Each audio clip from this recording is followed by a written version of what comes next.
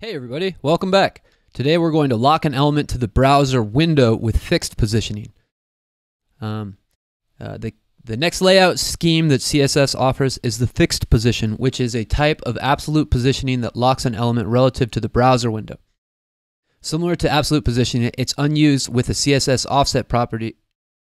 It's used with the CSS offset properties and also removes the element from the normal flow of the document.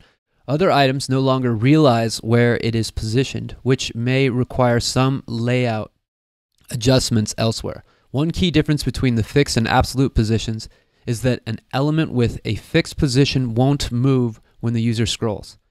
The navigation bar in the code is labeled with an ID of navbar. Change its position to fixed and offset it to 0 pixels from the top and 0 pixels from the left. Notice that the lack of impact to the H1 position. It hasn't been pushed down to accommodate the navigation bar and would need to be adjusted separately. So what it's saying is when we adjust this nav bar, this element here, to be fixed position, that the rest of the page is going to change because this isn't taking up space anymore. So if we write it in there, what we're looking for is the nav bar. It's the ID for this. The ID is here. It's got home and contact in here. We put a little exclamation point, we can see that home has one exclamation point right there. And so this is the element that we're adjusting, but we're using the ID of navbar, which correlates to up here.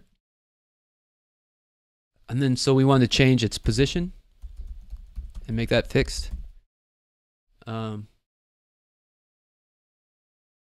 we want to move it 0 pixels from the top. So we're going to say top 0px.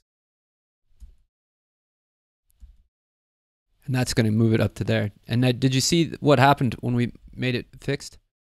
It was holding it here, but you notice that this paragraph text also moves up because the positioning is no longer calculated in the whole document thing, and now it's just set there. And now there's this little white bump here too. We want the whole, the gray to be covered across the top of the bar. And so we want to move this to the left. We're going to move that and make it 0 pixels from the left. And so this gray element here now connects with the top of the bar. And we can run the tests, and everything passed. So this is a better example for a fixed position. If we go back to Palantir, you can see that this is actually a fixed position navbar, whereas if you went to a website like the New York Times, it would be the navbar is not fixed to the page. There you go. That's it. The tests have passed. I hope you guys enjoyed this video, and we'll see you in the next one.